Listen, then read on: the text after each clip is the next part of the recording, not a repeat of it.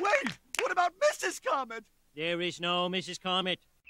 And so the mighty rocket, carrying with it all of our hopes and dreams, smashed those hopes and scrambled those dreams like so many cheap hens' eggs, and left us all with some 6 hours to live. My family needs to use your bomb shelter. Homer! Oh, I kind of figured this might happen, so I built the shelter big enough for both our families. No deal, out. Get in the shelter, Homer.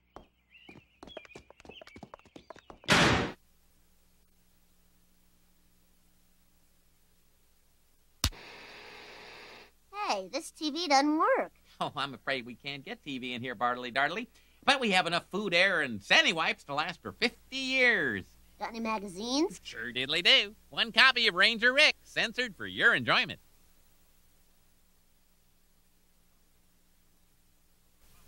No.